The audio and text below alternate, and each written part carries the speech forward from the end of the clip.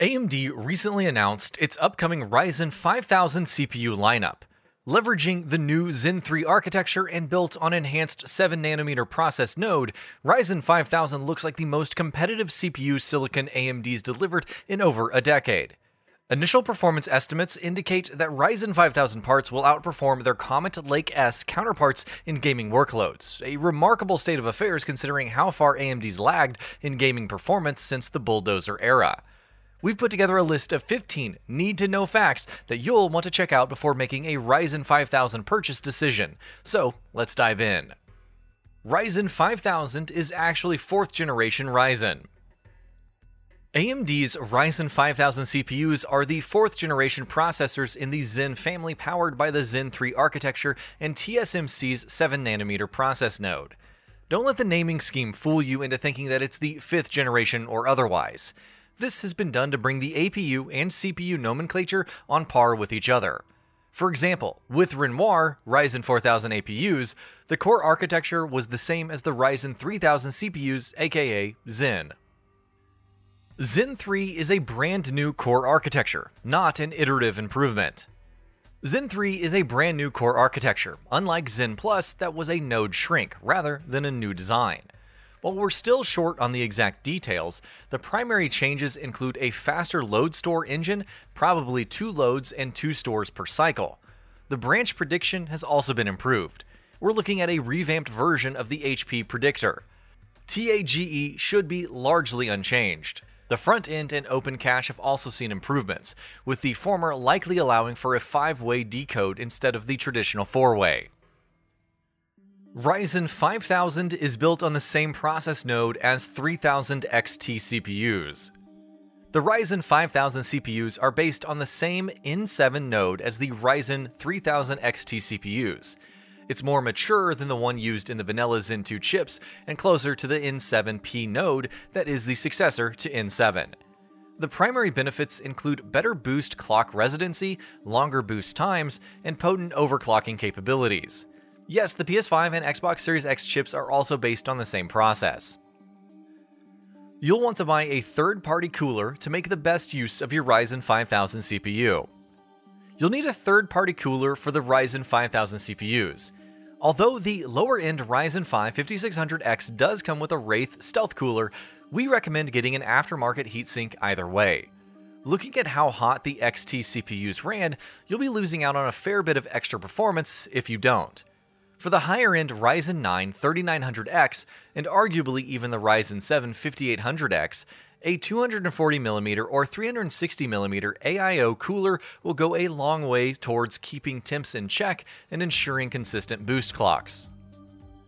Ryzen 5000 is likely going to be the last CPU lineup to work on 400 series motherboards.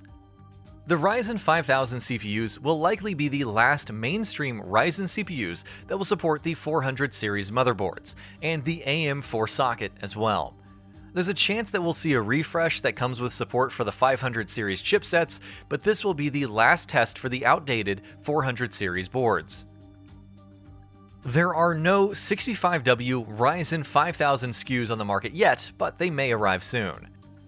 There are no 65W Ryzen 5 5600 and Ryzen 7 5700X SKUs just yet, but we'll most likely see them as Intel launches the Comet Lake S processors later next year. At the moment, TSMC's 7nm capacity is highly constrained, with all major clients drinking from the same well. The debut of the new consoles in the same season using the same process node further adds pressure to it. This might have a knock-on effect on Ryzen 5000 availability, but for the time being, we think AMD might manage any TSMC supply issues by sticking to the lower volume, high-end CPU market, at least for a couple of months.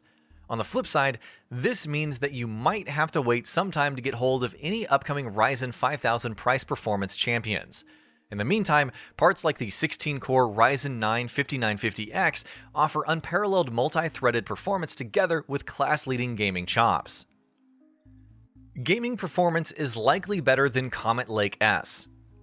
As far as the gaming performance is concerned, we're looking at a hefty 20 to 30% boost compared to the preceding Zen 2 chips and an approximate 5 to 7% gain against the Intel 10th gen lineup. This gain comes from two main areas: improved latency due to a unified L3 cache structure, and higher boost clocks and residency. Prosumers should see a big boost in productivity use cases. In content creation workloads in general, we're seeing a gain of anywhere between 15% to 50%. Applications like Cinebench and Blender will see a smaller improvement as the core counts are the same, but applications like POV are going to see massive uplifts, somewhere in the 50 to 60% range. The boost to synthetic performance isn't very relevant to gamers.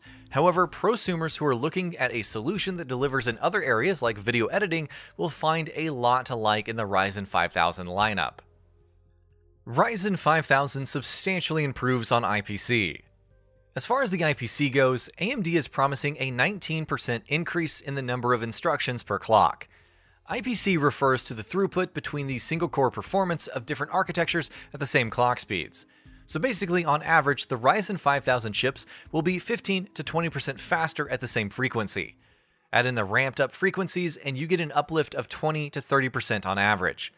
Boost clocks still haven't cleared the 5 GHz point, though the Ryzen 9 5950X gets very close. However, substantial IPC increases should be enough for Ryzen 5000 to take on Comet Lake S with ease. A new 8-core MCM design minimizes latency. The most obvious change in the MCM design is the inclusion of 8-core chiplets instead of a pair of quad-core CCXs in each CCD. This means that every core will be directly connected to 7 other cores instead of 4, as was the case with Zen 2. Furthermore, the large amount of shared L3 cache means that each core will have access to a much larger high-level cache than earlier. This should alleviate issues arising from latency. It'll be interesting to see how Infinity Fabric clocks scale this generation, however. Ryzen 5000 is substantially more power efficient, meaning more performance in the same power envelope. In terms of power efficiency, the Ryzen 5000 CPUs offer 40% more performance per watt compared to Ryzen 4000, and are nearly 3 times as power efficient compared to their rival Intel flagship, the Core i9-10900K. This is the result of a tighter cache configuration, a more mature node, and fine-tuned ACPI profiles. Ryzen 5000 processors will cost more than their predecessors. The Ryzen 5000 processors are roughly $50 more expensive than their predecessors, but considering the massive performance uplift and the lack of competition from Intel, it's hardly surprising. They are still cheaper or on par with the rival Comet Lake S processors from Intel.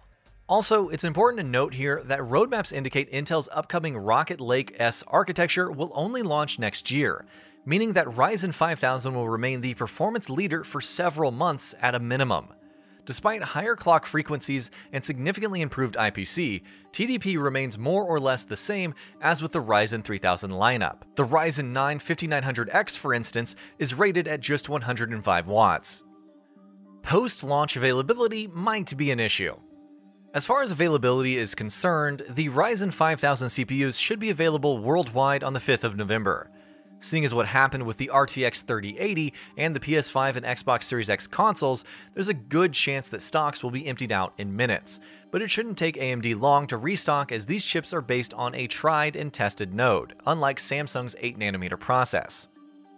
AMD was also vocal on social media channels about having hard launches, in contrast to the GeForce RTX 3080 debacle. While launch day availability is never a given, we expect Ryzen 5000 parts to at least be in stock for more than 10 seconds. Most newer 500 series motherboards have already received Ryzen 5000 BIOS updates.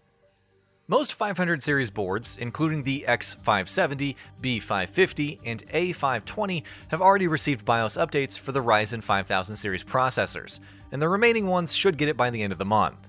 If you're planning on buying a Ryzen 5000 series processor, it's a good idea to download the BIOS update and prep your system for your new CPU. Older motherboards will also get updated, but in a couple of months. As for the older B450 and X470 boards, AMD will launch a beta BIOS in January next year.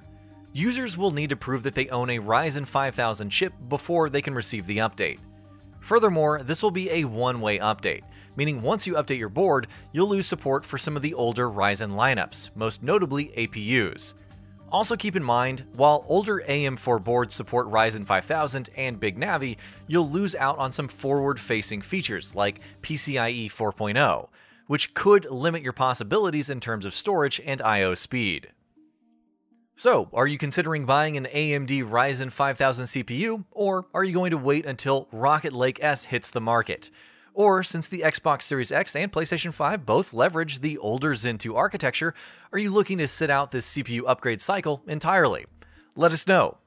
And that about does it for this video. If you enjoyed what you watched and want to see more from Gaming Bolt, you can always hit that subscribe button and turn on the bell icon next to it.